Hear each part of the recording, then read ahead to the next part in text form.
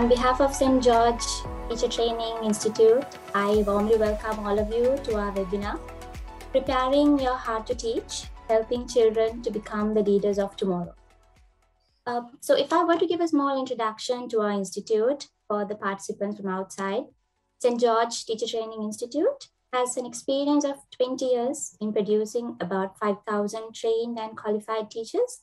It offers many recognized professional qualifications in the School of Teaching, Business, and Computing to a large number of both foreign and local students. So to begin with today's forum, we have our main guest speaker, Mr. Gavin McCormack, joining with us from Sydney, Australia.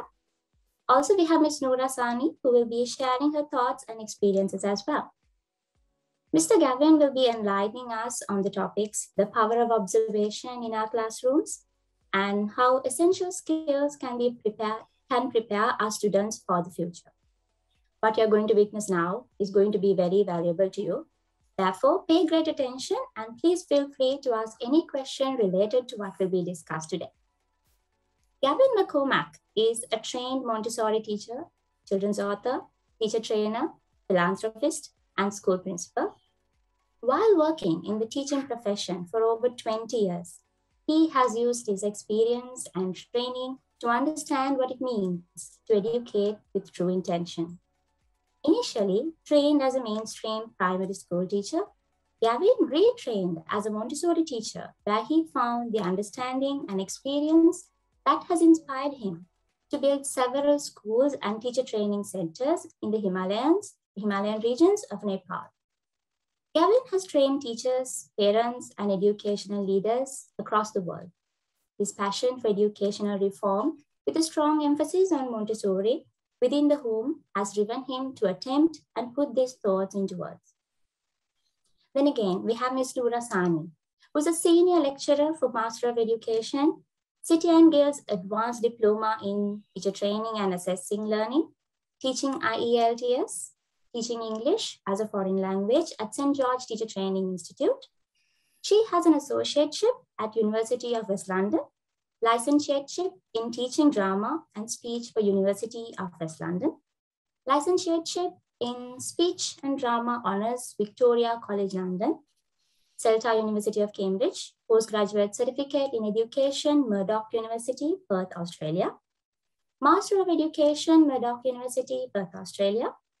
She's also a member of the Society of Speech and Drama, United Kingdom, City and Guilds Advanced Assessor, and also an EYFS Coordinator UAE.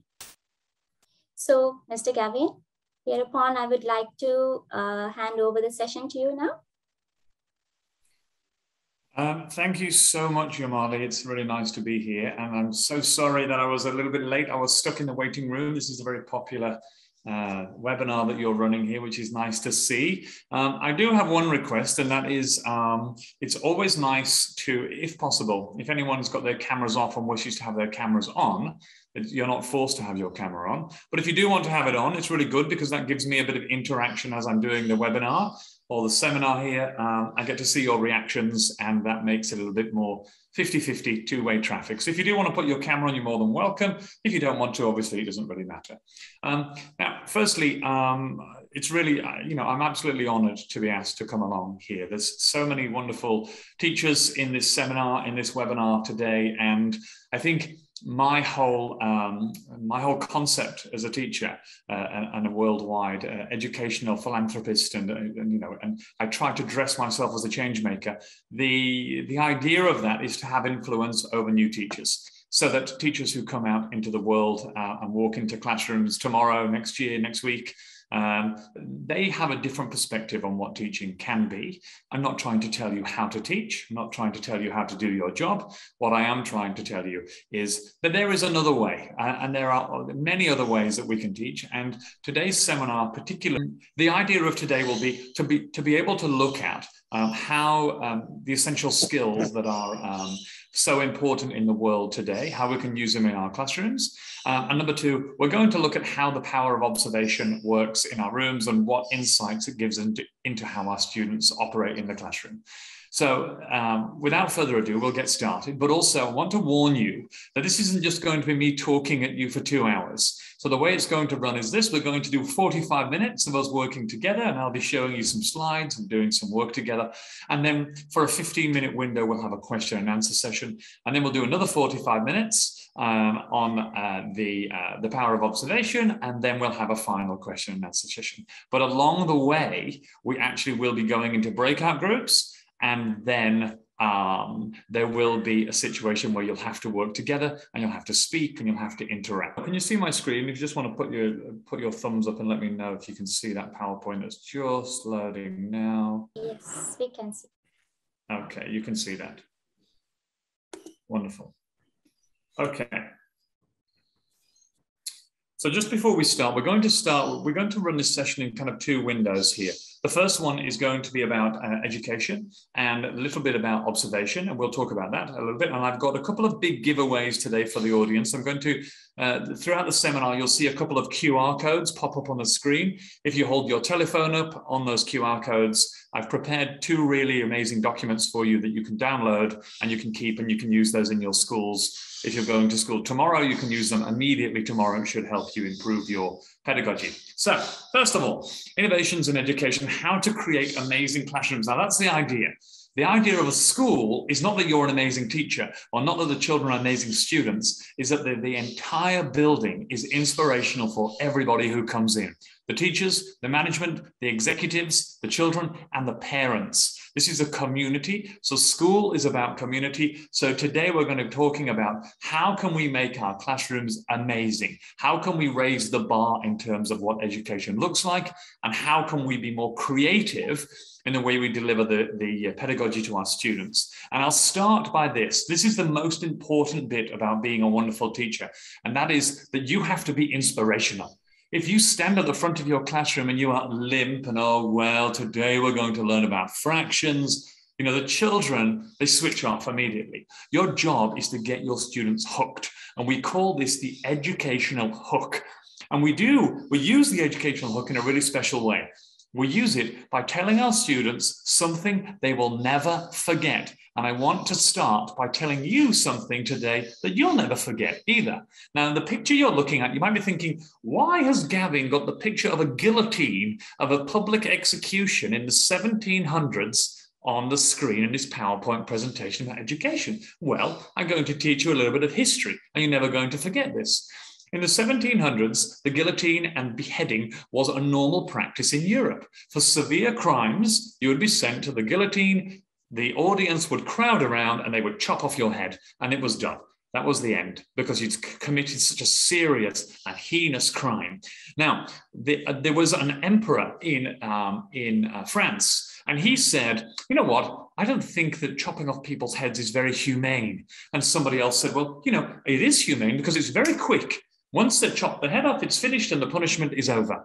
And one of his main scientists in the parliament said, you know, I'd like to conduct an experiment to find out if it actually is painless. So the emperor said, no problem, you go ahead and do that. So this scientist, he decided for 200 executions in a row, he would crouch down by the basket where the head would fall in. And he would quickly pick up the head and he would call the person's name. And if the person looked at them, it meant that they were still alive for a few seconds after their death. And therefore, it was not painless at all. In fact, it would be a very traumatic way to die. So for 200 executions, you crouched down by the basket. The head was chopped off for a very serious crime. The scientist picked up the head and he said, Thomas. And for every 200 experimental executions, the eyes of the head looked at him. They moved after the head had been chopped off. And therefore, it was banned in Europe and banned all over the world as a public execution form of corporal punishment because it was not painless at all. In fact, it would be extremely terrifying to be alive for about 15 seconds after you had been executed. And this was all down to somebody who said, do you mind if I conduct an experiment? Because if it wasn't for that person putting their hand up and saying, excuse me, would you mind if I try something? Maybe we'd still be doing this today and we would never have found this out. And you might think, oh my goodness, why is he starting with such a terrible story? This is shocking. The reason I'm telling you that is in our classrooms, our students will sometimes put their hand up and they will say, excuse me, miss, do you mind if I, and quite often we say, I'm sorry, it says this in the program, I have to teach this. And we shut them down, we don't listen to them. It's time we did. When our students say, excuse me, miss, do you mind if we should be saying, I don't mind. Yes, go ahead. Because we want them to experiment. From experimentation comes great creativity. Okay, let's continue. Now, the big question is, how can we run our institutions, our schools, to establish a culture of collective responsibility? We are all responsible. So first of all, let's get some perspective.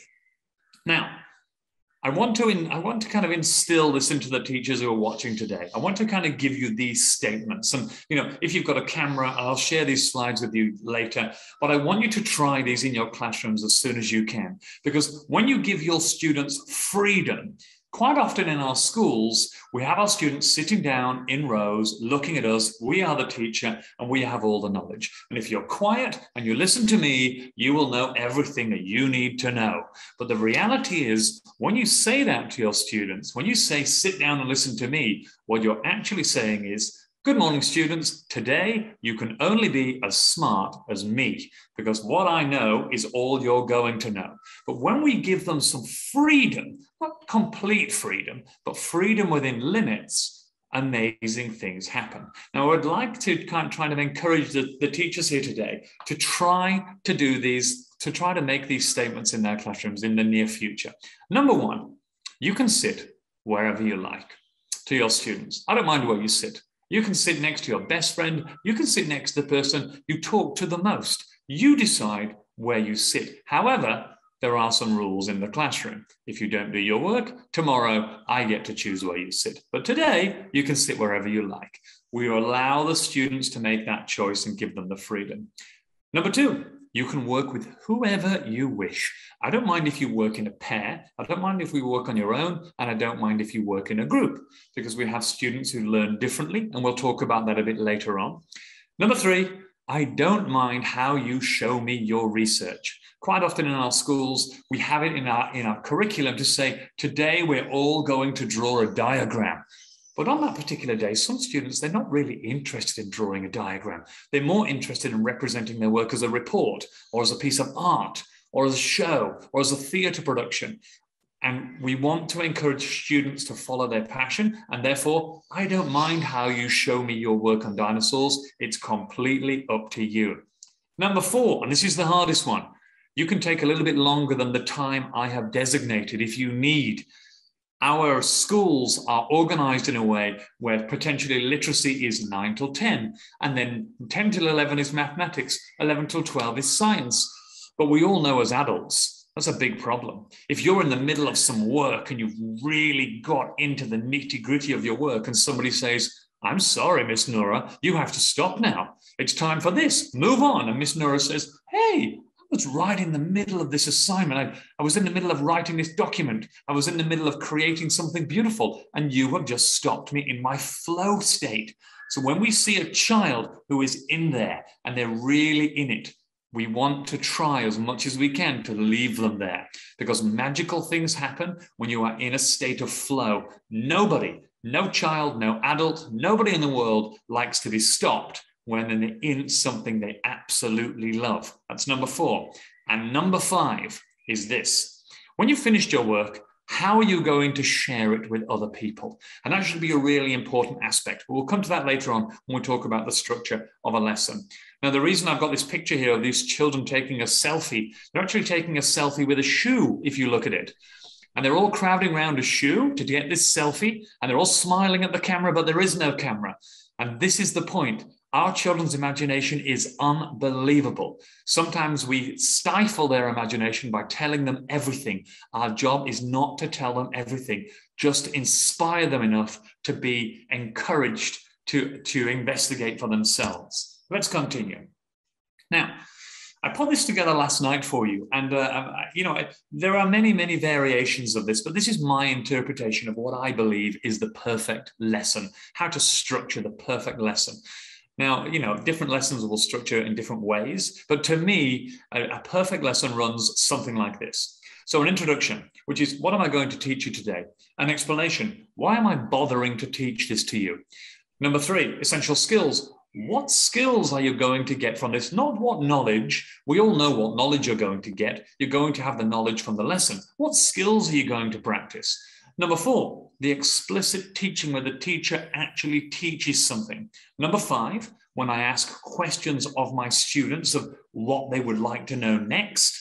Number 6 is the independent part, where I let my children go free. Number 7 is the representation, which is where the children show me how they have created their work. Number 8 is where I allow leadership to take place. And number 9 is feedback, which is usually observation. And I've broken this down into these statements here. I actually put this last night into percentages to allow you to kind of understand how this might look. So in terms of how much time you might spend on each of these, let's consider 100% is about 60 minutes, okay? So your introduction is about 2%. It's very quick. It's just, today we're going to learn about this, okay? And we might write that down as a learning objective. The second part, the explanation, is why are you bothering to attend? If I'm teaching you about dinosaurs, what's the point? Why do you have to sit in this lesson? And I have to validate that. If I can't validate that to my students, I shouldn't be teaching it. I should not be teaching something that I have no idea why I'm teaching it. So if you're teaching fractions to a group of 10-year-olds, but you do not know why fractions are so important, you need to go and do your research before you teach, because before every single lesson, you should be able to sit before your students and say, this is why we're learning about dinosaurs. This is why you need to know about clouds. This is why pollination is very important, because when you validate it, your students understand and they can put the pieces together. So the next one is the essential skills. What skills are you going to learn today? That's about 2% too. The explicit teaching, where you're talking and you're at the front and you're teaching something directly, that's only about 15% of your lesson. Many teachers think that should be the whole of the lesson, but actually it's a small window of time. And in that time, all you should be doing is inspiring your students. They're not expecting you to know everything. They're just expecting you to be inspired by their learning. Number 5 is a very important part. And this is the questioning part. This is where you say to the students, today I have taught you about this. Now, what would you like to know? And I'll give you an example of that. So you may be teaching about, for example, the solar system. And you may say, today we are going to learn all about planet Earth. And the reason you need to learn about planet Earth is you live on planet Earth. That's why it's so important to you, because you live here. It is your home. Now, what would you like to know about the solar system? And all these hands go up in the classroom. Can I ask, Miss, please, how big is Venus? How hot is the sun? Why does there aurora borealis in the sky sometimes? What's a shooting star? Why are there so many stars? Can we live on Mars? All these questions come from the students. Now, you don't answer them. That's not your job. You write them down and you say to the students, well done. Those questions are brilliant. Now, the children have just written their own curriculum now, which is pretty creative. They've just written their own curriculum for the next hour of learning. And then we say to the students, now you can head off in your group and you can do your independent research or investigation. And this is the main bulk of your lesson. So first of all, introduce. Secondly, what skills are we going to learn? Now I'm going to inspire you, then I'm going to question you, and now I'm going to let you go. And when I let you go, I'm going to say you can work with whom you like, you can sit wherever you want, and I do not mind how you show me your research. You can use books, you can use the iPad, you can use a computer, you can sit with whoever you want, you can sit on the floor, work at a table. Your piece of work can be art, it can be a report, it can be a piece of drama. You decide what it's going to be. Now, when you take this as a teaching style, be careful. Your students will immediately be ignited. They are so excited by this freedom. But what you can then do is you can take a step back. You don't need to teach anymore. The students are now working together, and you can make observations of your students and see how they are going. who's a leader, who's working with who's having some collaboration issues, and you can make observations of your students, ones you would never, ever normally get to do because you're too busy at the front doing direct teaching. So 30% is representation, where the students allow time to represent their research and show you how they found it.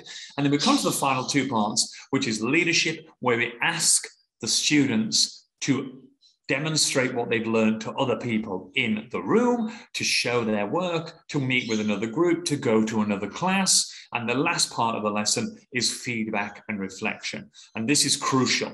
This is quite tricky for some teachers, but this part's crucial. This is where you say to the students, this is what I saw happening while you were working. You were doing amazing leadership. You were working so hard. You were an amazing listener. But also you say to your students, how did I do?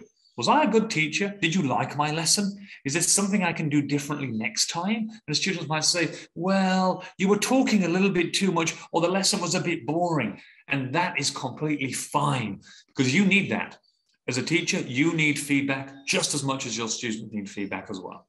So we continue onto our next slide here. Now, this is a really important part. Quite often in teaching, we get caught in a trap where we think that we need to know everything. We think that as teachers, we need to be the oracle of all knowledge. We need to know everything there is to know about everything, but this is simply not true. Number one, it's completely impossible for you to know everything. And number two, when you just distribute knowledge to students, you take away the independence. What we should be doing is being really inspiring and then letting them go with that. And it's really interesting. And I call it the 20% rule. So if you know everything about dinosaurs, then only give away 20%. Leave it to the children to find out the rest. And this is what's absolutely crucial. Now, maybe you've heard of different types of learning. I'm sure you have. Auditory learners, visual learners, kinesthetic learners. We've all heard of these types of learnings. But have we ever thought about the different types of learners in our class? Now, for the many people who are in this seminar today, 133 people in this seminar today, each and every one of you learns in a different way. None of you are the same. Everyone's unique and different. And the same goes to your students. Now, when we treat our students as all the same, so we say, oh, you know, all of my students learn the same way. I'm just going to teach them all the same way. Actually, we're doing a big disservice. We may hit about 60% of the class, 20% of the children are looking out the window, and 20% of the children are completely bored because this is not the lesson for them. And it's hard to meet everybody's needs. However, if we observe our students, then we get to know the kinds of learners sitting before us. And today, I want you to imagine that you're also a student, because today we are also going to put ourselves in the shoes of our students to see what kind of learner are you. So Minori, for example, who's watching, Minori, you know, when we go into this next part, I want to know what kind of learner you are. And I'm going to ask you in a minute to relay that to the group, because there are 4 types. So let's have a look at this. So first of all, we must understand the types of learners in our class in order to understand how to teach them. But how do we do that? Well, there are 4 ways. Number 1 is you must observe the class regularly. Now, you cannot observe the class if you're standing at the front all day talking, because that doesn't give you a chance to observe. You could, but all the kids will be sitting down silent. So you're not going to see much. When you let them go and you let them free, then you will see amazing leadership take place. And that's what we're trying to look for. So we're going to observe our class regularly. We're going to make sure that's in the curriculum. Number 2, we're going to give them choice. So we're going to allow them to choose how they represent their work, who they sit with, and the kind of research they do. We're going to encourage them to work together. You see, the problem we face is this. It's easy for us when all the kids are quiet. It's easy when they're all sitting up straight with their fingers on their lips, because there's no trouble. It's all fine. And the principal, he comes down the hallway and he pops his head in the door and he says, ooh, this is a really nice quiet classroom. Well done. Keep going. But actually, it's a failure to have a quiet classroom, isn't it? Because can you imagine when you have a quiet classroom, the children aren't talking to each other. They aren't learning from each other. They aren't having debates. They aren't encouraging each other to have problems, collaborate, teamwork, compromise, understanding, empathy, love. All of these things are gone because everyone is sitting silent. We need to let them go. And when we let them go, we observe them. And the last thing is we need to talk to them. And we need to listen to their answers too. And we need to encourage them to be honest. In the school that I run, at the end of each week, we sit with the students and we ask them, how did I do as a teacher this week? Tell me the things I did well. Tell me the things I didn't do so well. And we encourage the students to be honest. And when they understand that they have a voice, they respect us a lot more. So let's have a look at the different types of learners. So here we go. There are 4 types of learners that we will find in our classrooms. But what are the 4 types? Number 1, the isolated learner. Now, I'm sure there's some isolated learners here in this 128 people group. Isolated learners, they love to have a nice quiet place to work. They prefer to have limited stimulation, so they do not want to be facing the classroom. They want to be facing a wall. They want to be, you might think, why would I make a child face the wall? It's not punishment. But these children, they want to have limited stimulation. And if you leave them alone, they will work extremely hard. Now, the problem we sometimes face in our classrooms is we have all the students sitting in twos. Everyone is in twos. You sit with a partner. But if you're an isolated learner, then this is no good for you and you will not get the best. So what I encourage you to do is this. In your classrooms, make sure you've got some tables that are just for one person and tell the students you can sit wherever you want. These tables over here are just for one person to sit at. And when you observe the class, you will see the students who want to work on their own because they will choose the one person table. And therefore, you know who are your isolated learners. Now, if you've got all of your students sitting in pairs, then you're going to fail your isolated learner. And I'm pretty sure there are some people in here. I know on my team, I'm a school principal. I have some teachers, they come to school, they don't go to the staff room, they don't talk about gossip, they don't talk about their weekend, they come in, they teach really hard, and they go home. They're not interested in socializing. They're isolated learners. And I need to make sure that I don't force them to go to the staff room. I don't force them to talk when they don't want to, because they don't want to. But they're amazing teachers. And you will have students in your classroom too who are amazing students. But if they don't have a place to work on their own, that's a problem. Number 2, we have what's called our parallel learners. I actually took this photo in Indonesia. Our parallel learners. So, what is a parallel learner? Well, a parallel learner is a child that likes to sit next to their best friend. Now, maybe their best friend is not on the same level as them. They may be differentiated with their ability levels, and we sometimes move them apart because maybe they talk too much, and we say, right, you two are talking too much, you need to split up. But actually, that's a failure in itself. Parallel learners, they like to work with their friend. Now, it's not because they like to chat all day. It's because their best friend is their comfort blanket. That's the person, their security is right next to them. So when they have a problem, when it gets too hard, when they're struggling, when they're finding it difficult, they won't put their hand up and talk to you because it's too embarrassing. They will whisper to their partner, I need help. Can you help me? I don't know what to do. And they will help them because they are best friends. These are parallel workers, and they work together really well, and they back each other up. And they might chat a lot, but that chat is healthy chat. It's really good chat because each one of them is reassuring the other one that it's okay, you're doing just fine. And we have teachers in our schools who are just the same as this. You might come in, one of you works in the English department, another one works in the science department. You have no idea what each other's teaching, but every day you meet up in the staff room and you sit together and you have a good old chat. How was your morning? How were your lessons? What are you up to? How's your family life? And you get a chance to check in with them. And it makes you feel good. And then you go back to your work, just like your parallel learners. I hope, Minori, you're deciding which one you are, because I'm going to ask you in a second which one you are. Okay, next one is your cooperative learner. Now, this is a photograph from my school. These are two boys from my school. I took this photograph. Now, a cooperative learner are two students who also sit together. Now, these students are a little bit different to a parallel worker because these students are exactly the same ability level. They do exactly the same work at exactly the same time together all the time, every single day, because they rely on each other exactly for that support. And they must do the things together because that means that they're doing okay. It's going okay because my friend's doing it, I'm doing it. Now, these two boys here, you can see they're studying polygons. And I set this work for them, actually. And we researched polygons, and I said, you can do your work however you like. They sat together on a cooperative table, and they decided to make a book about polygons. Now, take a look at that book. They've used the same paper, same color. They've used the same everything. And what's really interesting is that they're working really, really hard. You know why they're working really hard?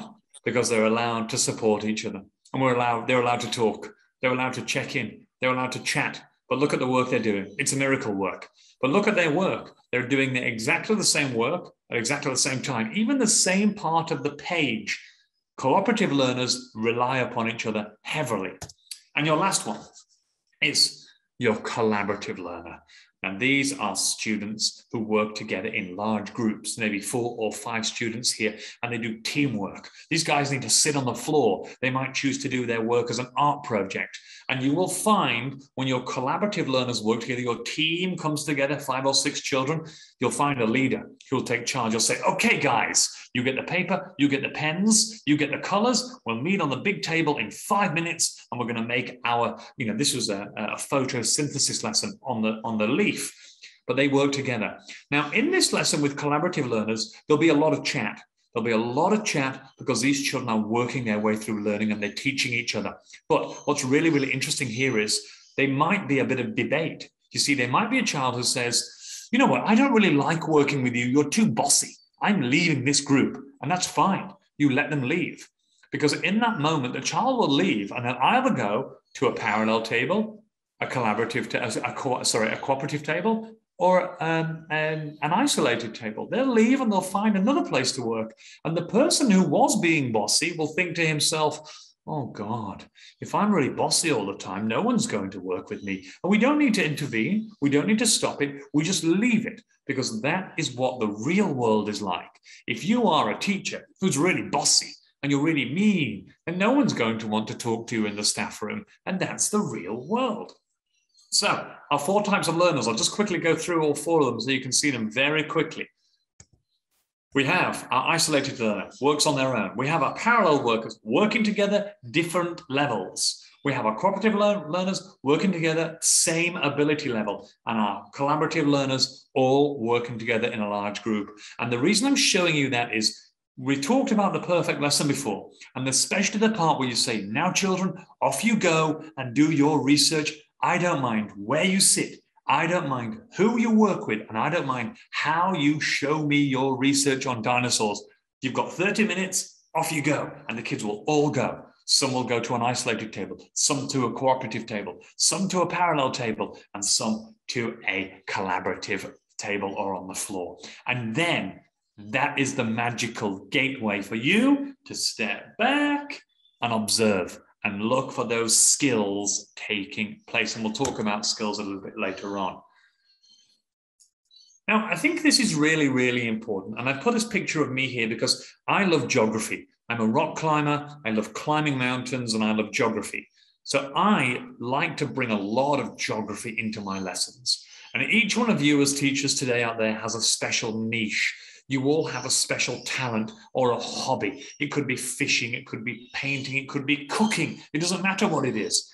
I encourage you to bring that passion into your classrooms. Wherever you have a chance to bring your passion into the room, bring your passion into the room. Because when you bring your passion into the classroom, the children can sniff it from 1,000 miles away, and your passion becomes their passion. So if you're teaching history, and you are passionate about a certain country, bring that country's history into the lesson. If you are interested in cooking and you are studying, you know, the evolution of the fish, then you bring in a fish, you study it, and then you cook it, and the kids all eat it. And you will bring that passion into your classroom. And when you do, your students will sense your passion and they will also become passionate too. Each and every one of us has a passion, and it's our job to bring that passion into school for two reasons. Number one, to inspire your students, but number two, to inspire yourself, because you don't want to be the teacher you didn't want to be. You want to be the teacher you always wanted to be. You want to come in with passion. You want to come in with poise. You want to come in with all the skills that you have. Now, I want to go back just for a second to Minori. And I'm sorry, Minori, to put you on the spot, but if you could unmute yourself. Now, let's think about you in particular. Maybe not now, but maybe as a child. Were you an isolated learner, a parallel learner, a cooperative learner, or a collaborative learner? And tell us why. I have always, can you hear me properly, Gavin? Yes, I can hear you fine. All right, perfect. I've always been an isolated learner. Okay. So just quickly then, while we're on that, what happened in school? Did you have to sit with somebody else at school? Yeah, there were projects where the teachers would make us sit together and do like project works and stuff. And I didn't actually quite like it. I really enjoyed it when I could just, you know, focus with like less stimuli, because I would always get distracted with a lot of stimuli. So the less distractions there is, I could like focus and, you know, get my flow going. And that's when I'm more productive, when I, you know, do things alone by myself. Yeah.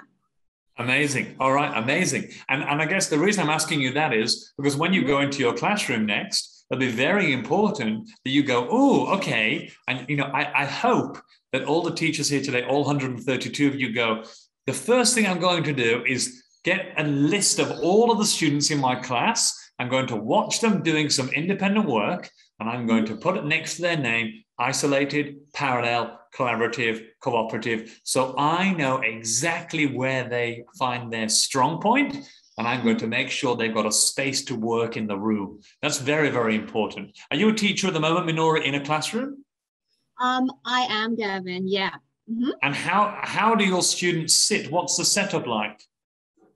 Okay, well, Gavin, technically no, because tomorrow is my actual first ever teaching class that I get to actually teach for an actual school. So I'm pretty excited. So right now I'm just doing online teaching privately on the side. So yeah, so this is like a great, you know, opportunity for me to like see. All right. Okay, thank you. And I'm sorry to pick on you. You're the only camera I could see, so I wanted to choose you. That's all right. I'm happy to Very important that you're an isolated learner, though, because you know many children are isolated learners and they don't get a chance to demonstrate that or work in a way that suits them. Okay, thank you, Minori. We'll move on. I don't want to waste any more of your time. Okay, now I've got you a giveaway here, guys. This is something I made very recently, and I want you to, in a second, I'll explain what this is before you want to download it. So, with our students in our classrooms, we want to encourage as much independence as possible. So you might be working with 3 children on a table and you're teaching a small lesson on dinosaurs, but you've got another 27 students in your room who all need you. They all need you. They can't survive without you because you are the teacher. But that's not necessarily true, because if you tell them, look, everyone's going to do this work now. I'm working over here with these 3 children. I know the rest of you, you might finish your work a little bit early. And if you do not worry about it, because there are 100 practical life activities. And I made this work card for you. And I made a list of 100 practical life activities students can do in the classroom. It's not direct learning or teaching. However, it does allow them to learn essential skills in the room. Now, if you get your telephone and you just hold up the camera to that QR code, it will download you a 100 practical life activities that parents and teachers can use in their classroom. You can also send this home to all your families, and the families in the houses can stick it on the fridge and say to their students, okay, I would like you to do one of these things every day for the next 100 days. And you might see the first one says, plant some seeds. If you look at the first one at the top of the list, it says plant some seeds. Okay, and some of these can be in the classroom, some of these can be at home, and they allow students to practice real life skills that you might not see as academic skills, but they're extremely useful for our students. So if you scan the QR code, you'll download a document, you can then save it to your phone, you can email it to yourself, and you can use that and share it as much as you want. I'm a Montessori teacher, and what Montessori said was this, that work for an adult is never work for the child. So any of you that have children at home, when you're vacuuming, if you asked your child to vacuum, they would love it. They love to be like mom. They love to be like dad. They love to do those things. And so I've made this 100 practical life activity sheet for you to be able to use in your classrooms. Every child can have it in their book. If they finish their work and you are busy, they go to this chart and they can choose one that they would like to do. Now, Minora, did you download it? Did it work okay? Okay, beautiful, beautiful. I did, Gavin. Yeah. Okay. Thank you. No problem. Okay. Now, we're at the end of the final session here. Now, my understanding was at this point, I'm just going to stop sharing here. At this point, we were going to have 15 minutes of questions and answers. And then we'll go on to the next round. So, without further ado, if anyone has any questions and they want to unmute yourself, and you want to ask that question, want to put on your camera so we can see who you are, that would be wonderful. Any questions from you, Yamali or Miss Nura? Anything from you that's jumped out? There's a question from Christine at the beginning of the session when you were asking about them regarding the issues that they have in their classrooms. So Christine was asking about how to handle different levels of students in the same group. How to handle different levels of student in the same group? Well, it depends, number one, on the size of the group, obviously. But what I like to do personally, I run a Montessori school.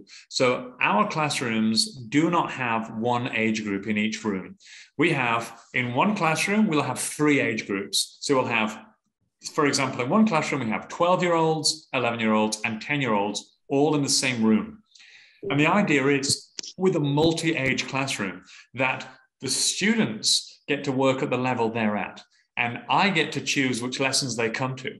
So when you establish a level of independence in your classrooms, so everybody is as independent as possible, while all of your students are busy, you know that I just talked about that window of time when you say, I'm going to teach you, I'm going to inspire you, now I'm going to ask you some questions, and now I'm going to let you go. You can work with whoever you want, and you can represent your research in a way that suits you. However, Thomas, Stephen, Nusha, and Philomena, I want you to come over here with me onto this table. I'm going to be working with you. And the idea is that while they're all independently working, you get to work with a group that you want to work with, and you pick that group. The students have no idea why you're picking the group, but you're picking it because those students might need a little bit of extra help, some extra attention. They might be working at the same level. You need to bring them all together. And that's what independence allows you to do. When we establish a routine of independence in our classrooms, and students get to work on their own more often than not, you have time. You have time to work with groups that you choose. It might be a group of children you want to push really hard because they're really, really smart. It might be a group of children who have low confidence and they really can't choose. It might be a group of children who need extra help. But the idea is that one of the biggest complaints that teachers face at the moment in the world is they don't have time. They're just at the front and they're teaching, talking, like some kind of showman at the front of the classroom. And they never get time to work one-on-one with a child or with a small group. But when we have that independent window, which takes about 60% of the lesson time away, where they're going to research and work together, you have time to observe and also pick a group to work with too. And that allows you to work with children from any differentiated age group or ability group. And I think that's the secret to having the freedom within limits within every lesson, if possible. I think teachers find it very hard, though, letting go. Very hard, because to say, off you go, it feels a little bit chaotic at that point. You're like, oh my God, It's getting out of control. Everyone's moving around. Everyone's talking. What if the principal comes in? Oh my God, I look like a terrible teacher because everyone's moving and people are walking and people are talking. But if you go to Google head office, or you go to Wikipedia or Amazon, or you go to Tesla, or you go to SpaceX and you walk into their head office, do you think everyone's sitting down silent in rows listening to Elon Musk talk about rockets? No, they're not. They're all sitting at tables and debating and discussing and standing up and drawing and working on the floor and having debates and solving problems and having arguments, but getting out of those arguments. And that is what we want our classrooms to be like, because that's the real world. No one goes to work and sits in silence all day just listening to someone talk. It's extremely boring and nothing good ever comes out of that. So we need to build our classrooms just like the real world, because children will fall out with each other. Children will lose concentration. Children will lose focus, just like we do. And our job is to allow them to navigate their way through that and come out the other end.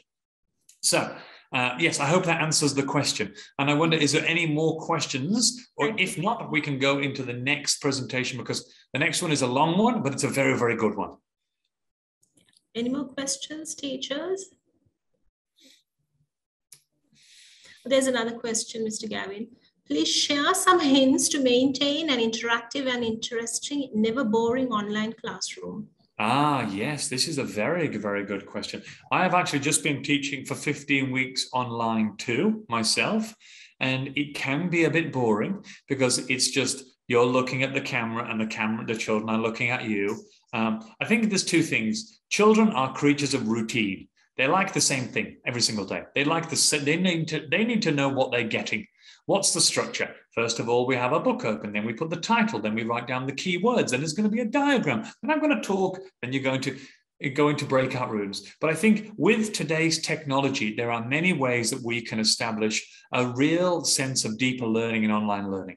And one tip I will give our teachers today, and I wish if I was at school, I could show you something amazing, which I can't show now, but we can do this another time, I'm sure.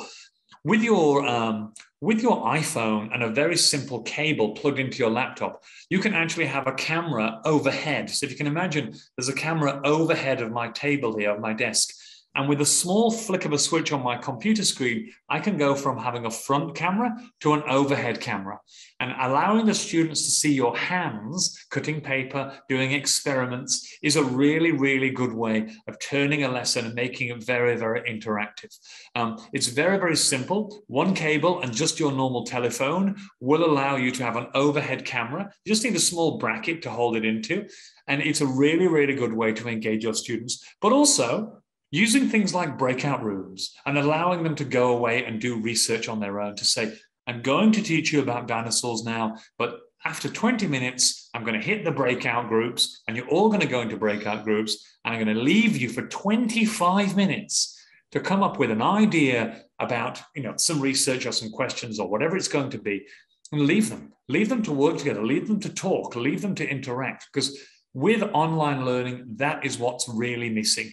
The interaction between students. And I think that's really, really important. But I'm hoping for you that you're soon coming out of lockdown anyway. So fingers crossed, online learning will be, a thing of the past soon. We just stopped here in Australia. So I'm hoping where you are that it will also be a thing of the past very soon too. My fingers are crossed for you anyway. Right, thank you so much, Gavin. Right, any more questions, teachers? Actually, I have one. Can I ask? Yeah. Gavin, you mentioned about the breakout rooms. Now, I do that with my students on Zoom. I'm not too sure if that's available on Microsoft Teams because I have not. Are you familiar with that? Do you use yes, you can use it on. Yes, Teams has the same availability to do that. Yes. Where is it, Gavin? I don't know actually. If you Google it, you'll find it. I had the same issue. I had to find it too because I was using Teams. But I will tell you, I don't know if you've ever used Google Earth, but Google Earth allows you to go, you can screen share using Google Earth. And if you are researching any part of history, instead of showing videos, you can actually take the students on a real journey. So you'll go into Google Earth and you say, we're studying volcanoes. We're actually going to go to Kota Kinabalu right now in Borneo, and we're going to have a look at it. And you go into Google Earth and you fly to Kota Kinabalu, and all the children go, wow, we're going to Kota Kinabalu. And then you go to the top and you can zoom in, you can take a tour, you can go around it. You could then go to Vesuvius in Italy, you can go to Great Barrier Reef, you could go to Peru, and everything is high definition satellite imagery. So it looks and feels as if you're actually there. And it's wonderful because right now our students are not able to travel, neither are we. So if we can't travel, let's take them on a virtual trip. And number two, Montessori said something really interesting. She said, if you can't take your students to the world, bring the world to them. And that's the idea. And we can do that virtually because we have things like Google Earth now. And Google Earth allows us to go anywhere we possibly can and anywhere we want. Oh, thank you. Yeah. If you can download it onto your desktop, and it works really well. I've used it a lot. No matter what you're studying or where you're teaching in terms of history or geography, you can take a trip there, a virtual trip. You can even walk down the streets. You can go on a virtual walk through the streets of Rome, and the children are like, wow, this is Rome. This is fantastic. But they've never been there. It's very inspiring. Thanks, Evan. Okay, we'll move on because we're going to run out of time otherwise. Now, what I want to do is I want to follow my own rules here. I told everybody that, that the perfect structure of a perfect lesson is to tell you why you're bothering to be here. Like, why are you even here? You know, what's the point in being here? There's 123 people here. What is the point in being here? Well, the point in being here today is that tomorrow or in the future, you get to go away and you get to try some of these things. I hope so far that when you go to your classrooms, in the next time you enter your classroom and the children are in school, that the first thing you will do is start to try and understand what kind of learners you have in your room. You'll get a roll of all the children. You say, okay, my first job is to find out what type of learners I have in this room by giving them some freedom. Number two, I hope that you will structure your lessons slightly differently so that you are not at the front the whole time as the entertainer, that you are giving some time for independent work to take place in every single session. And you are also giving freedom within limits. You can use anything in the room. You can sit wherever you like and you can work with whoever you choose. This will allow what sounds like you causing chaos will actually give you more time for you to observe your students. And we're going to go to that section right now. The next PowerPoint I'm going to show you is my favorite PowerPoint. Now, I have a strong suspicion at the end of this, many of you will be crying, which is fine. It's very powerful, this one. I've done this seminar before. I'm actually talking at the World Education Summit in March after Barack Obama in March. Barack Obama is talking and then I'm talking next. And I'm going to tell this story and I'm going to share it with you first today. I told somebody the other day in Turkey and everybody was crying. So I will share that with you. Now, the next section I'm going to show you is this. By the way, they're tears of joy, so don't worry that you're going to be crying, not tears of sadness. So you won't be devastated. You'll actually be crying with tears of happiness, hopefully. Now, the second thing we're going to do is this. We're going to have a look at how important these core skills are. We talked about essential skills. We're going to have a look at how important they are and actually what they look like in our classrooms. Okay, so let me very quickly share my screen again. Somebody has their microphone on. Okie dokie. So here we go. All right. Now, you may have heard of the saying, it takes a village to raise a child. I would like to turn that upside down and tell you, it takes the child to raise the village. And we're going to talk about the importance of children's independence and the skills that children have. And along the way, I'm going to tell you a little bit about me too, because part of this journey that we're on together is about finding our own passion too. If we're passionate as teachers, our students will be passionate too. So the reason I've chosen this picture here is because I built many schools in the Himalayan region, maybe 10 or 12 schools in Nepal. Every school holiday for the last 5 years, I fly to Nepal and I build a school on my own with my own 2 hands. I collect all the materials, I collect the money, I fly there and I build a school in a village, and then I just leave. I train the teachers and I leave the school and I leave it. And it gives me a great deal of happiness. Now, I took this photograph here. These students didn't have a school. In fact, they were working just outside on the grass. I built them a school, I put them in the classroom, and I told them, now, here's how you use this piece of material. This is a Montessori material, the cylinder blocks. I showed them, and then I said, you can work with whoever you want, you can do whatever you like, but at the end, you have to teach somebody else. So this little boy, he got a group of students together and he decided to teach them a lesson. I didn't even ask him to do that. I just gave them freedom. And this is what he did.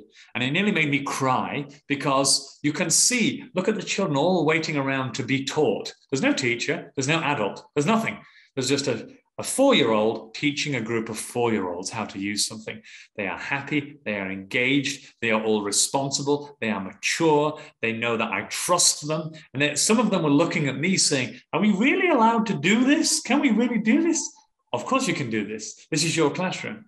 Now, it takes a child to raise a village. And what I'm going to show you today is when we give our students these wonderful skills, and when we give them freedom, and when we trust them, magical things happen. And I'm going to show you the most magical thing that's ever happened in a classroom of mine in the last 25 years since I've been a teacher.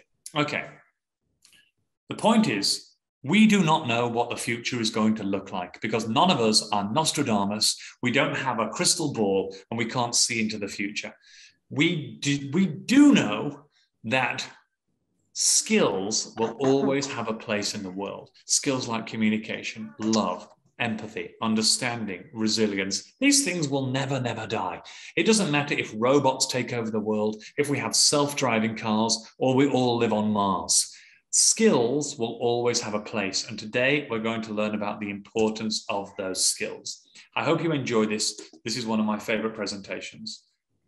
And I've got lots of beautiful pictures in here to share with you too, and I hope you like them too.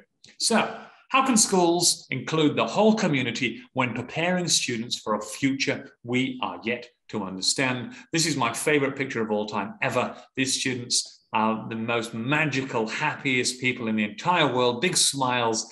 This made my whole life worthwhile. And this is what teaching is all about. This is what passion is all about. This is what we are all about.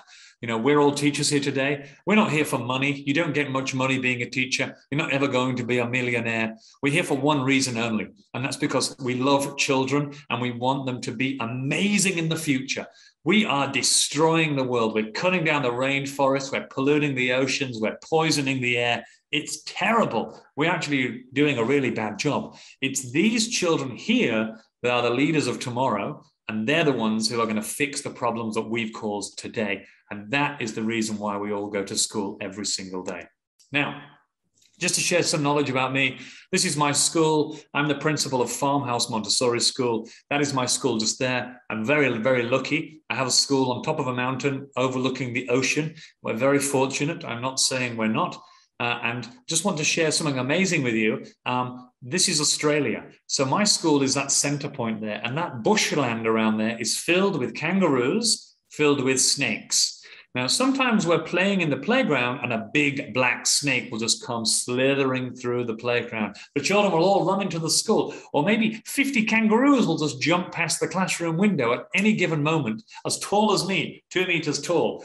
Out there in the ocean, we have blue whales and humpback whales swimming past almost every single day. And we take our lunch out onto the rocks and we sit and we watch as the whales come by and we eat our sandwiches.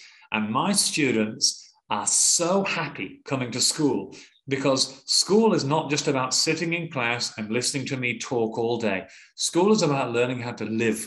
This is Australia, the most dangerous country in the world with the most dangerous creatures on the planet. So I need to let them know that they are here. So we don't avoid them. If a snake comes to the playground, well, that's fine. It's a snake. We know what to do. If we're out on the cliffs, watching the whales, we learn about what, living with the environment's like. But the most important bit is the students understand that they are not external to nature. They are part of nature. In fact, they are nature. And for anyone out there who, I'm sure we have some Muslim teachers here. I used to work in a Muslim school for a very, very long time. And I know the Quran inside out, upside down and back to front. In fact, I learned a long time ago. Maybe later I will do some recitation for you as a treat. But in the Quran, I know that nature is a very, very important part of being a Muslim. There's no question about that. And I don't work in a Muslim school now, but I take that with me every single day, that our students are not separate from nature. They are nature. It's our obligation to teach them how to protect it and live in it, not just destroy it. Now, here we go. Let's get into the nitty-gritty. These are all footage from my school. I've taken some photographs here.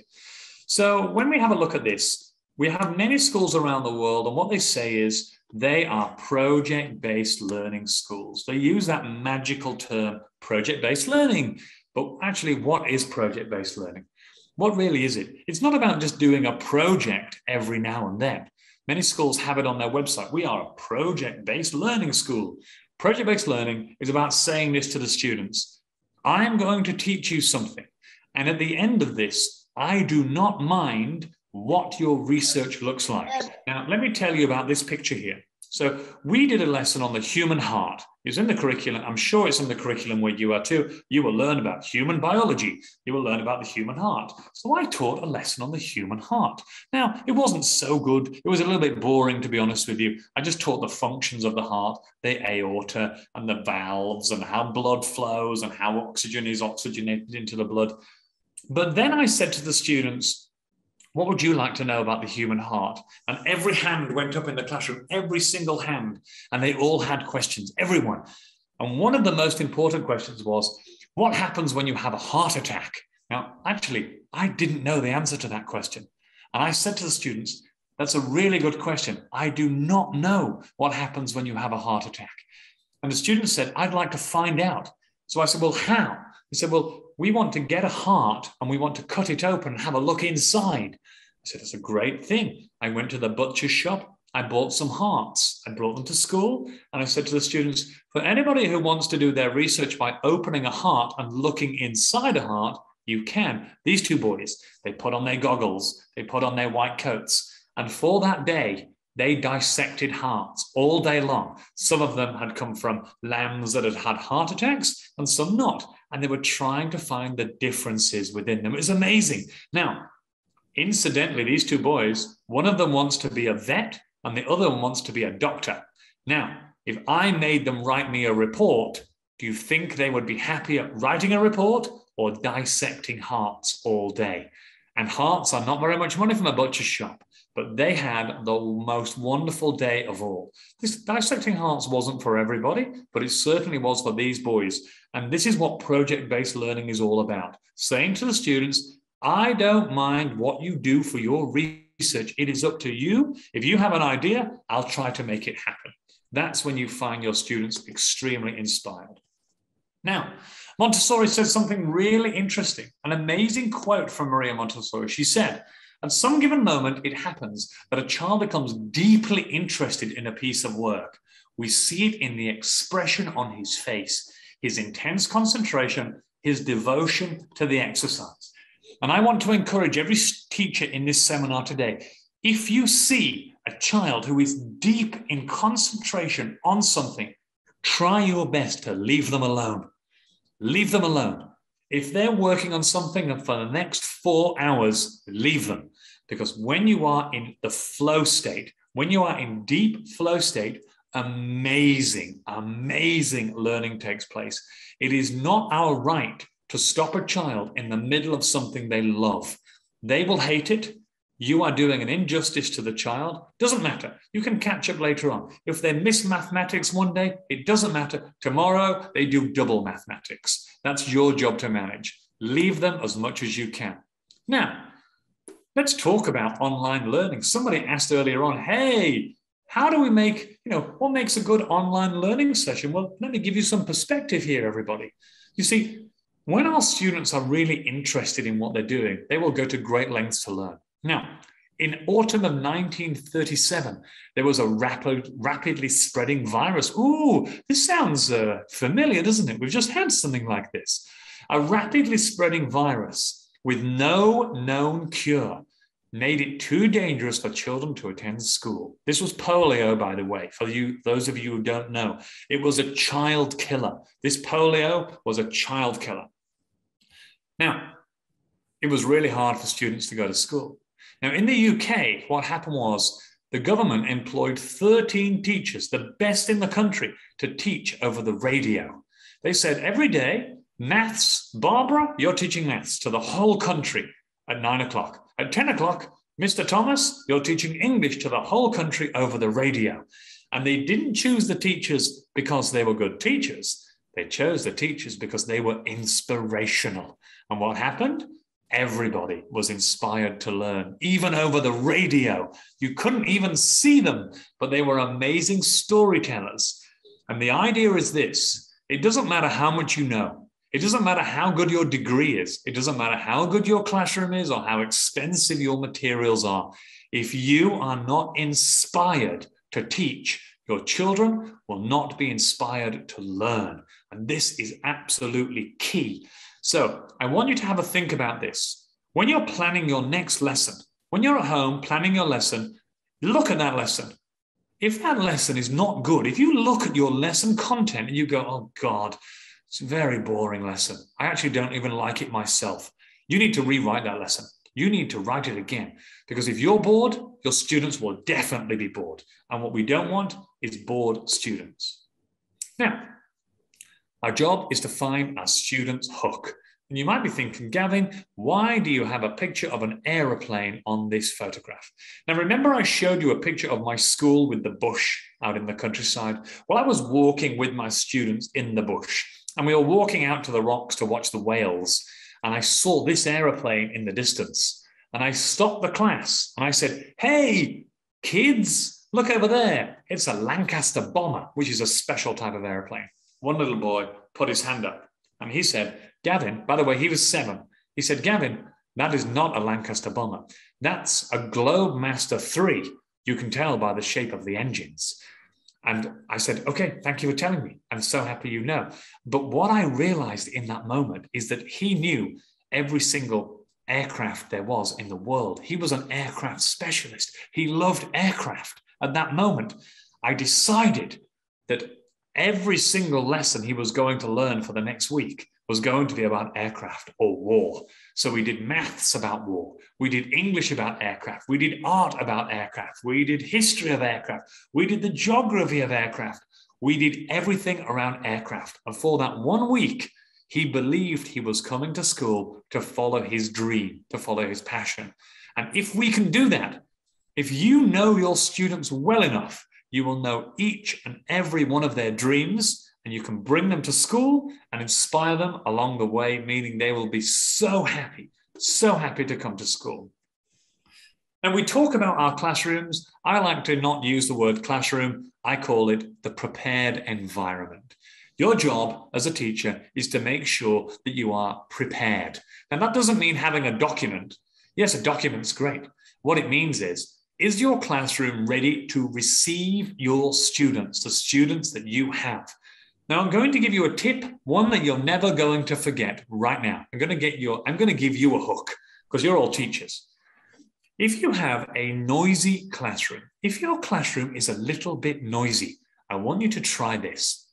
Take a small speaker, connect it to your iPhone or a computer, and play a YouTube video on birdsong. You can Google birdsong, okay? And very quietly and subtly in the corner, you have birdsong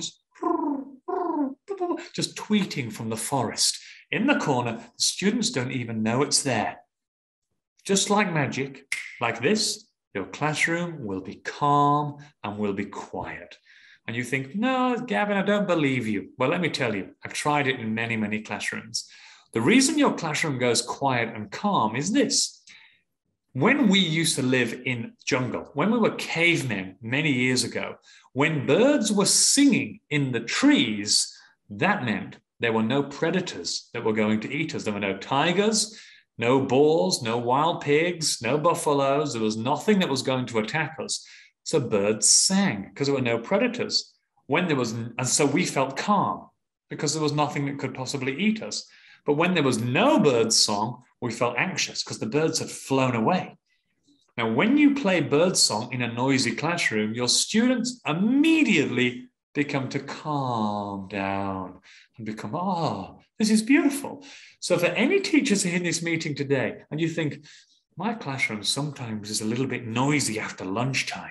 When the kids come back from lunchtime, it's a little bit noisy. That's when you have 30 minutes of bird song playing behind the plant, hidden away. The kids don't even know it's there.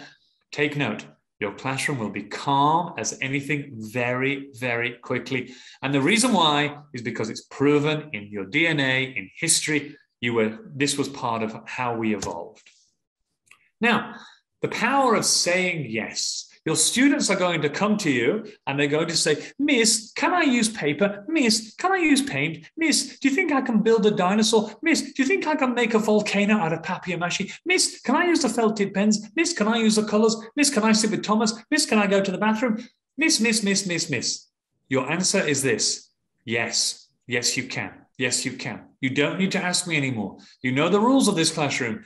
Everything is a yes as long as it's safe. No, you can't climb out of the window and run away. That's not allowed. But you can do everything inside the classroom. You can use the paints as long as you put them back. You can use the pencils as long as they're sharp when they're finished. You can sit with whoever you like as long as you're not too rowdy. The answer is yes. Now, in 2017, I was given the opportunity to go to the Himalayas and build a school. And in the top picture, you find that there are some children I met in a place called Nawalparasi. It's on the Indian border. They had no school. They had never seen a book in their life. Nothing. Nada. Zilch. Nothing. So I went to my students at school and I said, hello, students. This is my students here in Australia. And I said, look, I want to build a school, but I don't have any books. I don't have any pencils. I don't have any paper. Can you help me collect all of the items? And my students said, yes, these are my students. So I put outside my office 20 suitcases. And I said to the students, I can't do this alone. I need your help. You need to go home and find anything you don't need in the house and bring it in. You bring it in, I'll fill the suitcases, I will take it, and I will make sure students get it. And when they get it, I'm going to bring it back and I'm going to show you what you did. And if you look back, look at the bottom photograph. I came back to my students and I said, at the top photograph, you have a lot of children who've never seen a book in their life. The bottom photograph is a lot of children with huge smiles on their face. And they've all got a book now. And behind them, they've got a school. You built them a school. And I said to the students, that is what you did. Not me, you. I was just the postman. You gave me all the money. You gave me all the books. I took them and I delivered them. And you brought happiness to children on the other side of the world. And these two children here said, Gavin, we want to do it again and again and again and again. And what they realized was they realized the power they had to change the world, even though they're only 6 years old. They got this feeling that they had the power to do some good. And what our students find often is they feel helpless. And we do too. We look at the news, we see there's war, we see there's poverty, we see there's problems, and we go, oh no, I can't do anything about that. It's too far away. It is not the truth. You can do something about it. And our job is to find a way to give our students a chance to make a difference. It doesn't have to be building a school. It could be very simply making a poster about equality and sticking it in the local library. It could be a poster about cleaning up the local river and sticking it in the local post office. As long as it has an impact, our students will start to understand that they have the worth to be able to do that. Now, this was the first project we did as a school. I found on the top left corner, this was a school in a place called Nuwakot, which is just outside Kathmandu. And you can look in the top left corner, there is just what looks like a prison cell. It's dirty. There's about 7 children. There's no tables, no pencils, no books, no nothing. I came back to my students and I said, I need your help. And I showed them the picture in the top left corner. I said, I need your help. We've got to find a way to help those students. Now, many of what we do in our classrooms, we just go on English, maths, science, history, geography, all of these things, and we don't really focus on the skills. The skill of giving And the skill of having impact is a very important skill. So I gave my students a challenge. I gave them the top room on the left-hand corner. And I said, we need to fix up these children's lives. You need to help. And the students rallied. Some made posters. Some had a bake sale. Some had a garage sale. Some collected books. Some collected clothes. Some collected money. And they gave it all to me. I flew there. And you can see the progression over a weekend. We painted the walls. We then painted some hills. We then put the carpets in, and just in 2 days, we changed the room in the top left corner to the room in the bottom right corner. And then we let the students come in and we showed them their new classroom. And I took this picture back to my school and I said to the students, look what you've done again. You've changed some other people's lives. And the students said, oh my God, I'm going to do it again. They started to get addicted and the projects got bigger and bigger and bigger. And you might think to yourself, but Gavin, that's not learning. Like, where's the English? Where's the maths? Where's the science? Well, they had to communicate. They had to write letters to people to get funds. They had to make posters, which is art. They had to work in teams, which is collaboration. Everything in the curriculum was built into this project. And together as a school, we managed to change all of these students' lives now. I went back to school and I said to the kids, look what you've done. They said, oh my God, we want to do more. So we started to do more and it gets bigger and bigger. So Gandhi said, you will never experience true happiness until you help somebody who can never, ever repay you. And this is very, very apt and very, very important. The boy on the right-hand side, he had never, ever seen a piece of paper in his life. That was his first drawing. Now, the paper was given to him by a child at my school. The pencils behind him are from a child at my school. The table that he's working on outside is from a child at my school. I came back to my students and I said, look at the girl teaching the other students with the pink tower. One of the students from my school gave her that pink tower. This is a girl in northern India in a place called Ladakh. She's teaching her students. I said to the students, look what you've done. These students are now learning thanks to you. I said to the students, look at this boy on the right-hand side. He's drawn his first ever picture thanks to you. And the students started to understand that they had a power to change the world. So I talk about freedom within limits a lot, but freedom within limits in a mixed age classroom combined allows for differentiation to occur naturally. Many of you as teachers will have heard the word differentiation. It's a very big word, and many, many times it's thrown at you to say you must differentiate your lessons. But when you have a mixed age classroom and you give the students freedom, differentiation will happen on its own. Children will gravitate to work where they need to work. Now, this is a very, I urge anyone who's got a camera to take a photo of this slide. This is the epitome of everything we need to know as teachers. As a teacher, we need to think about this completely like this. This slide is the most important one of all for me, because as a teacher, we work at the top. Your job is to differentiate the content, so that's to change what you teach, to change how you teach, so the process, and to change what the result is. That's your job, okay? You will change what you teach, you will change how you teach it, and you will change what the outcome is. That's your job. But what you must know, and this is the middle column here, is how ready are your students to learn in that content? Number two, what are the interests of your students? Do you know them all? Have you had a conversation? Have you listened to them? And number three, their learning profile. Do they have abilities that are struggling? Are they excelling? Do you know the learning profile? Are they an isolated learner, collaborative learner, independent learner, cooperative learner? Do you know that? Now, when you change the content, the process, and the product, and you know the readiness, their interests, and how they learn, what you get as the result is you get growth, you get motivated students, and you get students who are extremely efficient. I can tell you right now, every single one of you in this meeting today wants to have students who are growing, students who are motivated, and students who are efficient. If you want all three of those at the bottom, you must make sure you are doing all the 6 ones at the top. And I qualify this by saying, if you do those 6 at the top, you will see the results at the bottom, are guaranteed 100%. So if there was one thing I was going to say for you to take a photograph of today, if you had a camera, I would say snap that, because that to me is the most important part about being a teacher, and that is the structure we need to follow in terms of our own criteria.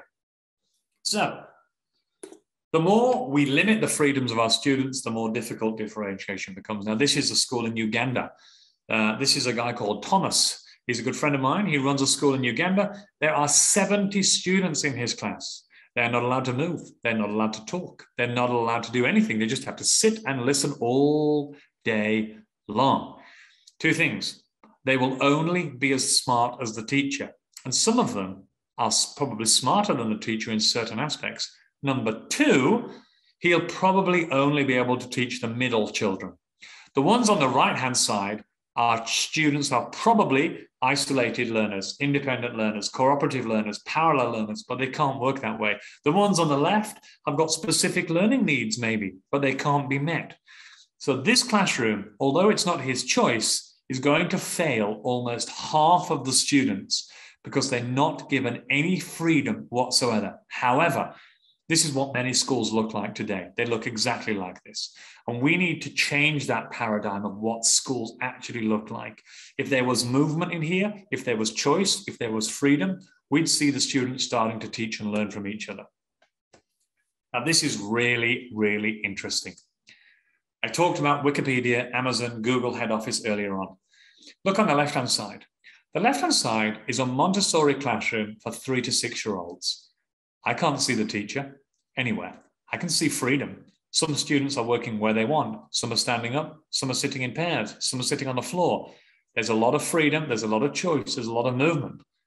On the right-hand side, that is the head office of Airbnb, one of the most profitable companies on the entire planet. I can see that they're quite similar in many ways. They both have freedom. They both have choice. They both have movement. They both have collaboration. They're both successful, very, very successful. If we go back, quite the opposite to this, quite the opposite. What we need to think about is, do our classrooms reflect what happens in the real world? The real world in Airbnb is that people get to choose and move and have freedom of choice. And that's where the creativity comes in. Airbnb is one of the most creative companies on the planet. And look, there's no rows, there's no desks, there's no sitting in pairs or in order. So can we change the way our classrooms look to give freedom, to give choice, to give movement, to give conversation? Yes, it might be a little bit of a change with your leadership team, but once it gets going, you'll find amazing success in your classrooms. Now let's look at empathy, for example. People say, well, you know, empathy, how do I even teach empathy? Is it really important? Well, in today's world, empathy is extremely important. So, empathy, it teaches many skills indeed. Awareness, it gives the children a huge amount of understanding of where they are and who they are. It allows them to have understanding of their position on earth and other people's position. It allows them to communicate, a very important core skill.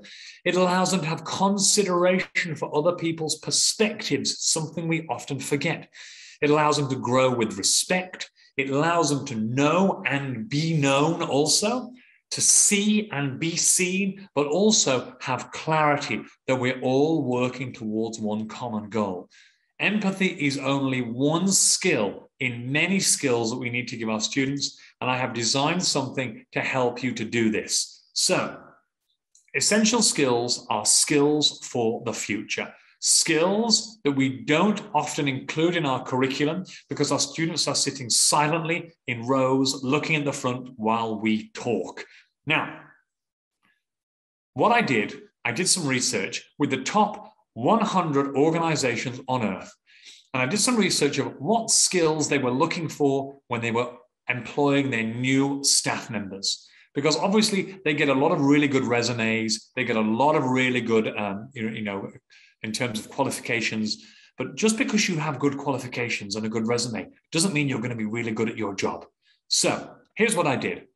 I took the top 40 skills they needed and I split them up into 40 weeks. And what I'm going to encourage you to do is this, and I'm going to give you this to download in a second, don't worry, is each week to have, for example, if you look at week 1 in term 1, it's humility. Many people don't have humility. They don't even know what humility is, okay? But being humble is a being proud of yourself, but quiet with how proud you are. Not to show off, not to say, look at me, look how great I am. I'm so successful. I've got a great day. It's just to be quiet and content with who you are. So week 1 might be humility week. And it means that the story that you read that week is about someone who was humble. It means that when you're having a circle time in your group on the carpet with your class, you're talking about humility. It means that when you're reflecting to your students about how well they've done, you say, I love the way that Ibrahim was so humble in the way that he represented his work. So what I've done, I've broken them all up into 40 weeks. I'm going to give you this document, and what I encourage you to do is use it in your school. So week 1, humility. Week 2 is all about love. Week number 3 is about humor. Week number 4 is about compromise. Week number 5 is about independence. And you're going to have that on a big board in the classroom. This week is Independence Week. We're going to encourage you to be independent as possible. I'm going to tell you stories about independence. I'm going to point out people who've been really independent. You're going to tell me about times when I've been independent. We're all looking at independence this week. And what you will have is you will have students who get to practice these wonderful, wonderful, essential skills. And it's these skills here that will save the world tomorrow. It's not knowing facts, it's skills. So what I've done is I've made you a copy.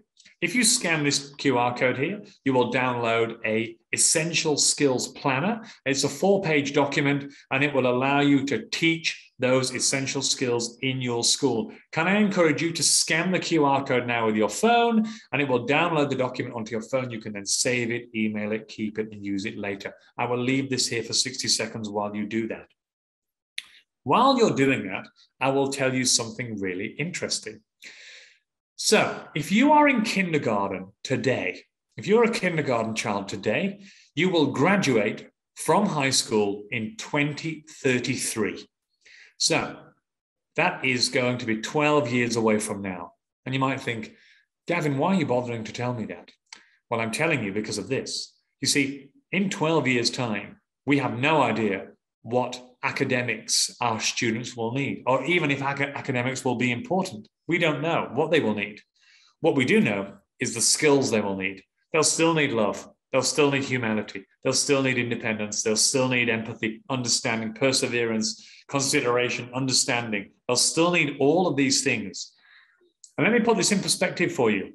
12 years ago, in 2009, there was no iPhone. It hadn't been invented.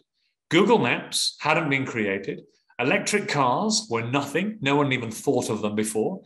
So if we think about it like that, in 12 years' time from now, who knows what the world is going to look like? We have no idea.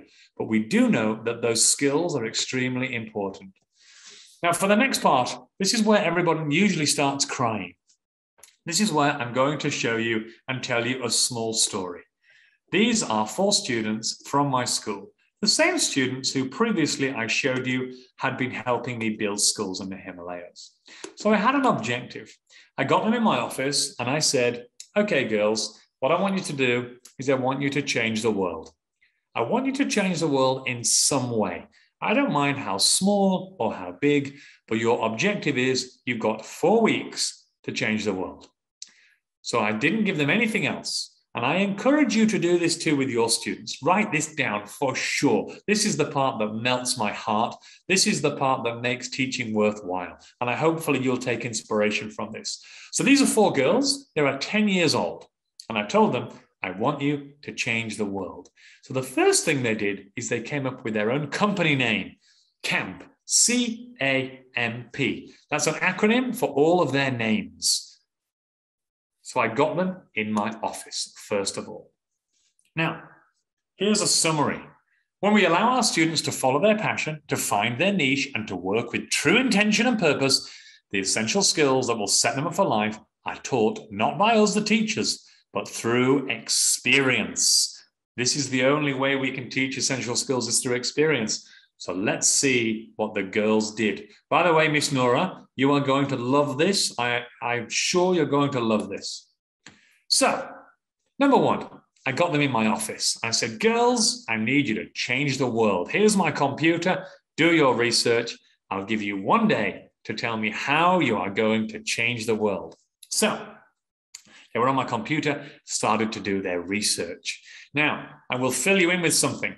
They were recently studying Burma in one of their projects, and they discovered that the Rohingya Muslims in Burma were being persecuted by the army, and they were being sent to Australia, some of them as refugees. So they decided that they wanted to help Burmese refugees as they arrived in school. Now, many people will argue, but Gavin, this is not education. This is not school. I will argue that if I look at these 4 girls here, they're working as a team, they're communicating, they're collaborating, they're planning, they're preparing, they're using global knowledge, they're using impact, they're using purpose. All of these things are education for sure. There's nothing to argue that. So off they go.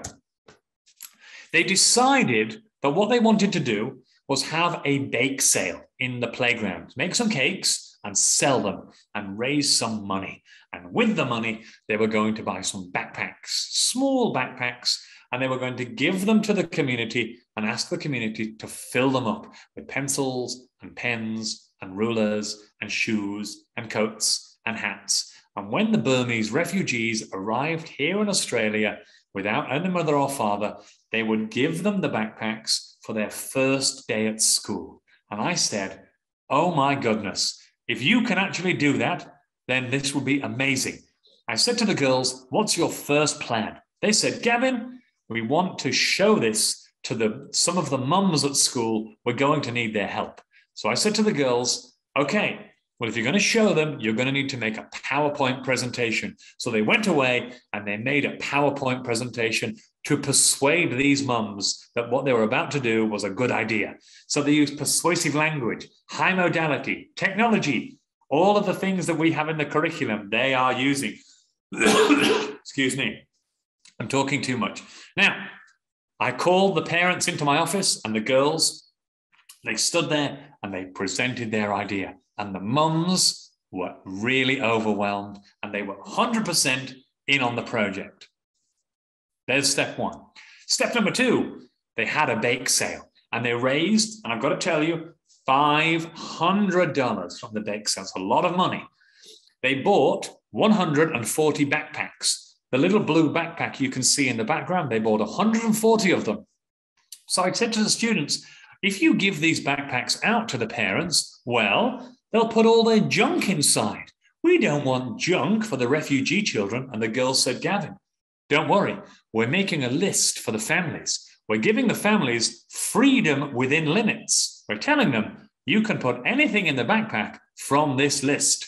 And they gave the backpack out to the families with the list inside, which is amazing because that's what I was talking about with freedom within limits. Now, next, they put some tables outside the school. And as the parents came to drop off their little babies at school, these girls, they stood there and they said, excuse me, where are you going? You're not going home yet. Take a backpack. And they gave every family a backpack. And they told them why. And they persuaded the families to be involved. And all of these mums and dads, they took a backpack home. And we waited 1 week. I said to the girls, well, this is the moment of truth. You will either receive the backpacks back or you won't. Now, a week later, all 140 backpacks arrived back at school, filled with shoes, pencils, hats, paper, books, toys, everything that a Burmese refugee is going to love. And I said to the girls, why have you ordered green, blue, and black? And then they said, Gavin, the blue ones are for 3 to 6 year olds. The black ones are for 6 to 9 year olds. And the green ones are for 9 to 12 year olds. We put items inside which are age appropriate. And I was like, wow, even I didn't think of that. And this is what happens when you give children intention and purpose and freedom. Look at the management they've got. Look at the success they've had already. But what's really important, Miss Nora, here is that we allow the students to finish the project. They must see that these bags reach the children they want to. So I said to the girls, well, now you've got the backpacks. How are you going to get them to the Burmese refugees. The girls said, Gavin, we have found 2 organizations that take care of Burmese refugees. Can we use your telephone to call them? So of course you can. So they called them from my office and they invited the CEOs to my school for an interview. I said, why do you need to interview them? They said, Gavin, we want to make sure that their morals are correct before we give them our backpacks, which was amazing. The CEOs came into school. On the left-hand side, we have the Islamic Council of Australia. On the right-hand side, the House of Sakina, 2 charities that look after Burmese refugees. The girls interviewed them. They asked them questions. Why should we give our backpacks to you? They said. They wanted to choose their organization, which was amazing. Now, the girls chose the ladies on the right from the House of Sakina. And I said, girls, why did you choose that organization? And they said, Mr. McCormack, we are women and they are women. We want to hand them over to women.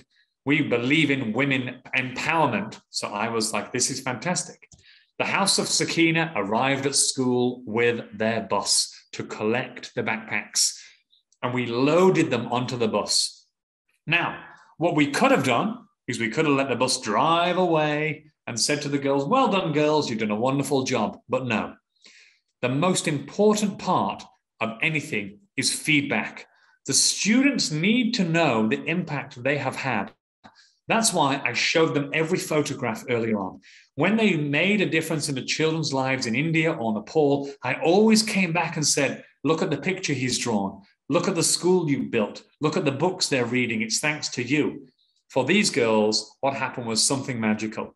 We got actual feedback. At the very end here, we got the Burmese refugees arrived from Burma, having suffered persecution. And then they arrived at Darwin, and our students got to see this video of the girls receiving their backpacks and opening them and finding that inside there are books and there are dictionaries. And look at the smiles on their faces. They know, these girls know that somebody out there cares about them. Somebody out there loves them. Somebody out there wants them to be okay. And when you see them unpacking their backpack, they've got their first lunchbox. They've got their first little cuddly toy. They've got umbrellas and shoes and folders. And this is all because I gave the students freedom. I said to them, I want you to change the world and you can decide how you change it.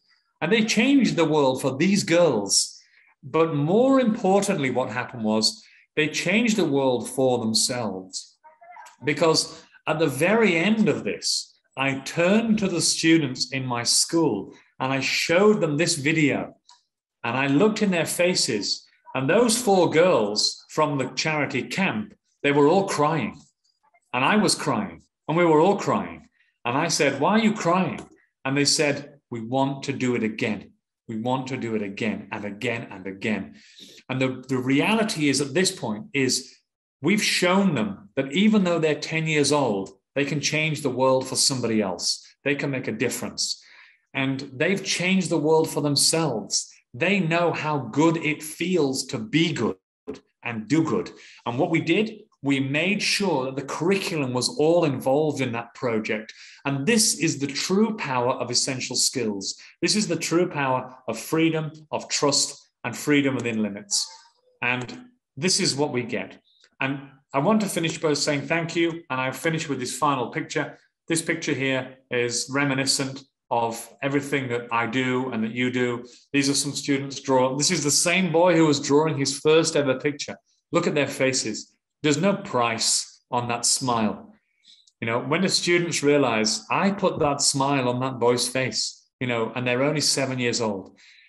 Education is a natural process carried out by the child, not acquired by listening to words, but experiences. This is all about experiences. We have to teach from the heart. You've got to teach from your heart. You've got to be prepared to put your heart on the line. But also, when you teach and you have passion, then you will feel so much more invested in the way that you teach. One test of the correctness of education is the happiness of your students. If you look at your students and they are not happy, you need to change something. whether you are not passionate yourself, your lessons are not good, or you are not meeting the needs of your students. If you ever want to decide, am I a good teacher? Look at the smiles on the students in your classroom. That is the qualifier of whether you are a good teacher or not. Nothing to do with the academic prowess, nothing to do with the good grades, nothing to do with how good your classroom looks, but the smile on the face of the students who sit before you. And I will finish my seminar, my webinar, by saying this: students are not empty vessels waiting to be filled up by us. They are already full. They are waiting to experience the world. Our job is not to fill them up with information. Our job is to inspire them to be change makers in the world and learn through experience. And that's why I shared the process of camp with you and the 4 girls who did the Burmese project. I hope that you've enjoyed the seminar. I hope you've enjoyed the webinar. I hope that there aren't too many tears out there. It's amazing to see these wonderful girls, subhanAllah, changing the world like this and doing these wonderful things. If you see girls like this who are 10 years old, imagine what they'll be like at 16. Imagine what they'll be like as women in the future, as leaders, prime ministers, company CEOs. Imagine the way that they will operate in the world. They will be amazing in the world because they already know their true power and they're only 10 years old. So I will finish there and I'll hand it over to you, Yamali, or from Miss Noura, or any questions. I hope you've enjoyed it. I'm sorry I've been talking for so long. This is probably the longest seminar I've ever done, 2 hours, but I hope it's been enjoyable to everybody out there. Thank you so much, Mr. Gavin. That was a very valuable session that all of us had. And I believe that we had a lot to learn from you today. So thank you so much. Yeah, thank you, Mr. Gavin. It was so touchy how the 4 girls worked on it to make a change for the children. And I hope it happens in this part of the world as well, because we hardly see those kind of projects being done, and schools encouraging the children. It's very rare. So I hope the teachers here will look forward to doing projects like that in future, hopefully. Can I say a couple of things before you end? Yes. And thank you for all the lovely comments, everybody. Over the last 6 months, I've actually been, there is a real movement in the world right now of teachers who want to teach like this. Don't get me wrong. We're not avoiding English, mathematics, geography, history, science. We're not avoiding these things. These are still very much included in the way that our teaching institutions work. But what we do is we just give this window of time every week, 1 hour, 2 hours, where you can live your dream. Okay, you can call it whatever you want. You build it into the curriculum. And in that time, you let the students become change makers. You let them find a problem in the world and you allow them to try to solve it somehow. It doesn't matter if they don't completely solve it. We just want them to solve it, try to solve it, and understand their true power. And in the last 6 months, I've reached out to many teachers around the world, and there are many teachers who want to join this. They want to have this in their schools. They want to have this in their classrooms. They want to be the teacher who has students who change the world. So what I did, I've built a network, an online network of teachers. I'll put it in the chat for everyone right now. So all it is, it's completely free. It's a membership. It's a membership platform you join. It's called Education Influence. When you join Education Influence, you will see a huge map. And on that map, you will see lots of other teachers around the world who want to do the same as you. They want to change the world. You can collaborate. You can message them for free. You can share resources. You can communicate between your schools. I will put this into the chat now, and I want to encourage all of your listeners to jump on and join. It's completely free. I built it just for free so teachers can collaborate and work together. I promise you there's no money or anything coming out of this. I do it all myself for free. It's called educationinfluence.com. I'm putting it in the chat, and I encourage your teachers to join. If you want, I can show you how it looks. Would you like to see how it looks? Yes, of course. So the reason we built this is there are so many teachers around the world who want to make a difference. They want to change the world, but unfortunately, they don't know where to start. They don't know where to start and they don't know where to reach out. They can't find that network. So what I did was I built the network myself and I found the teachers around the world who wanted to do that. Okay, I'll just show you very quickly then. So when you join, if you do join Education Influence, what you will find is this. Now I have to load it again. Sorry, everyone. I wish you'd have told me you couldn't see anything. It's my fault. When you join this network, what you will see is there are many, many teachers who have profiles here. On the right-hand side, a map is about to load. Give it a second. Oh, how annoying that I did that. I didn't show you the screen. It's completely free to join. You just click up here in the Become an Influencer and you will have access to everything. There's free resources for everyone, free training every month. For free. In fact, there's a training coming up in a couple of weeks. It's just my internet is not working or loading.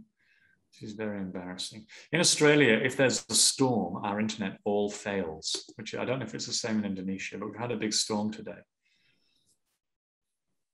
So, yes, you will have something like this. When you join, you will see there's a huge network of teachers here. Just let the map load. It's not the website. I'm so sorry, it's my internet.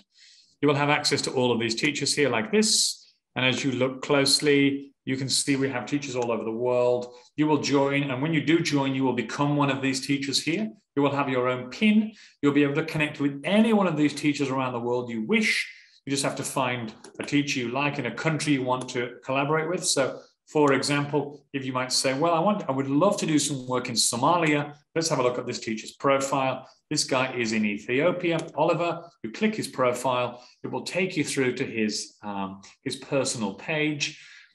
And then when you get to that personal page, you can connect with him. And then you can talk to him and say, can you tell me more about your school? Oh, my internet is not working. However, you get the understanding. You get the understanding of how it works. So ignore my internet. I don't know why it's failing me, but never mind. Okay, I'll let you have a look later if you want. So for your teachers who are online now, if you want to join in, join the network, I strongly encourage you. I do training every month for free on that network. So if you want to join, that would be brilliant. And then I would look forward to seeing you there and I will give you a hand in joining if you get stuck or anything goes wrong. It's been really nice to be here and I really feel so honored to be welcomed. So thank you. I get many invitations to do talks, but you were so fantastic when I met you online and we prepared this together. And so if you ever need me again or you need any help, I encourage the students to reach out. Surely, Mr. Gavin. Mr. Gavin, would you mind, the other day you showed me how to be teaching, to put the camera on top of that gadget. I forgot the name. Actually, I wrote it down in the CR book, but I left it at home. If you can share it with the teachers, because it'll be a very new technique here in Sri Lanka. Yes. Do you have it right now or? No, because I was in my school, but now I'm in my home. All right, fine. So we can do it any time. Most of the time, the teachers, they show their face and then they show how to do it like this. But then the flip over the other way around was quite. That's right.